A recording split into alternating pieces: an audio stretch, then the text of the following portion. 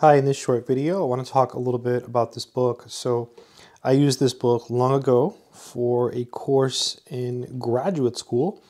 It's called Complex Variables, Introduction and Applications, and this is the one by Ablowitz and Focus. And I think this is a pretty good book overall.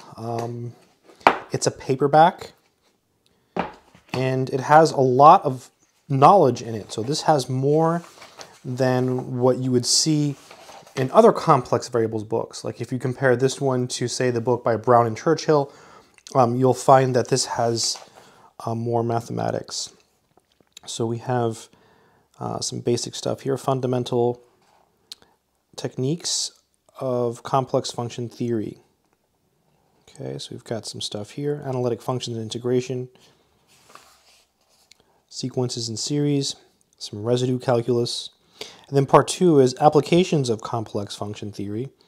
So we go into conformal mappings, and then some asymptotic evaluation of integrals. So a lot more stuff, Riemann-Hilbert problems, a lot more things that you wouldn't normally see in a regular complex variables book. So it does have additional topics, so that's good. The book reads pretty well. I mean, it's a pretty good math book.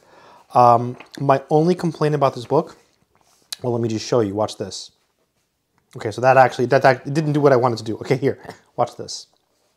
See that? So it's a soft cover, and the book is so thick that if you're reading it and like you're writing at the same time, you have to have something to like keep it open. And that's my biggest complaint about this book. But otherwise, it's a really good book. It's got a lot of good math knowledge in it. I've had it for a very long time.